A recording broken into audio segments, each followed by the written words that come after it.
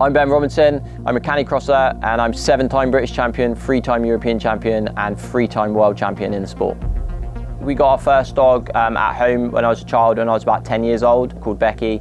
And we had a couple of spaniels in my time as a child at home. And then I got my own dog shortly after moving out.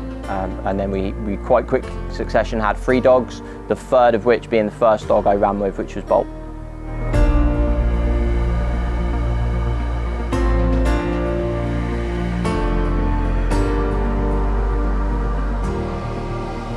All of our family are super involved, they're right there. My wife will be at home with them most of her time and the kids are there playing with all the dogs as well. Dad's obviously away with his 2. When we're together it's just a massive sort of team family effort. Amelia and Aaron both do canicross. Aaron's just sort of done his first full season competing, and then Amelia now into her 3rd season of canicross, and this year her first British Schoolgirls Championship title as well.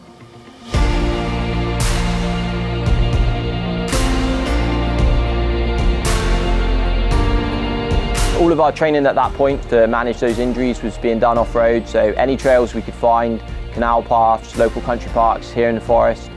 We're doing all of our training together with Bolt just free. I'd never heard of canicross at this point, and then we read about it in a magazine actually, just picked up from a pet shop, that you could compete in this sport together, and it was a case of literally thinking that I was fit enough from doing my running, he was fit from being off lead, so we literally bought the kit, put it together and gave it a go, and he was just a natural to it. We won the first weekend of racing and carried on all that season, just sort of learning and growing together in the sport and ending that season as British champions together.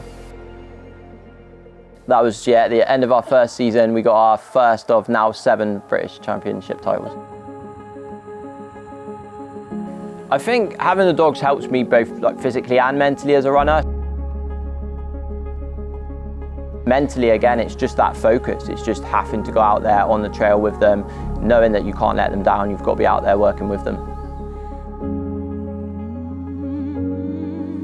I think the dogs inspire me the most just from the fact that they're just always ready to go. You know, even on a down day, if you're not quite ready to train or not feeling it, you know, the dogs are, you know, I only have to move or pick up a bit of running kit at home and the dogs are wild, like ready to go. So yeah, even on those days, they just help to inspire you to get you out the door, and then once you're out, I mean, you're off, you know, they're not going to let you do anything else.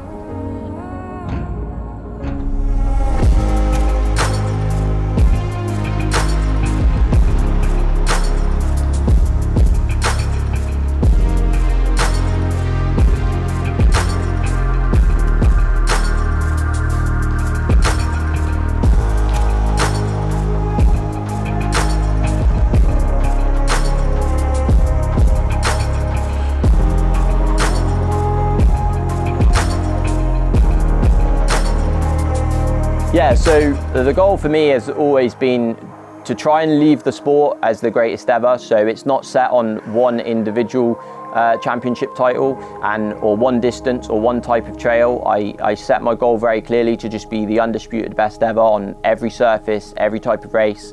And I think, you know, we're going some way to achieve that at the moment. And, you know, we're only just started really. We've been in the sport 8 years and we've got a lot ahead of us as well.